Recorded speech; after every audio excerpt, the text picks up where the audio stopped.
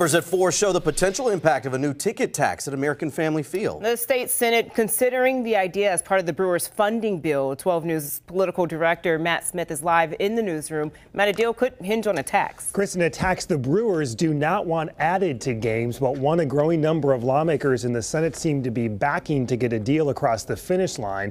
The nonpartisan Legislative Fiscal Bureau says a ticket tax between 3 and 6%, including non-game and game events, could generate anywhere between $3.2 million and $6.5 million a year.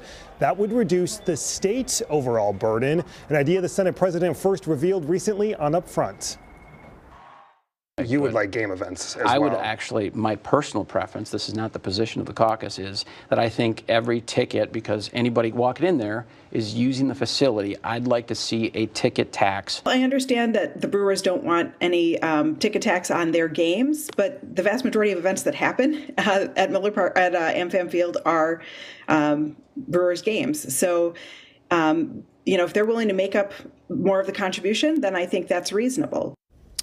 A deal that didn't include a ticket tax already passed the Assembly. If the Senate would add one, it would need to again be approved by the Assembly before heading to the governor, Kristen. And Matt, what would this look like as far as the cost to an average ticket? So take your average ticket price, let's say about $32. It would increase that ticket price anywhere between $1 and $2 per ticket. All right, political director Matt Smith live in the newsroom. Thank you.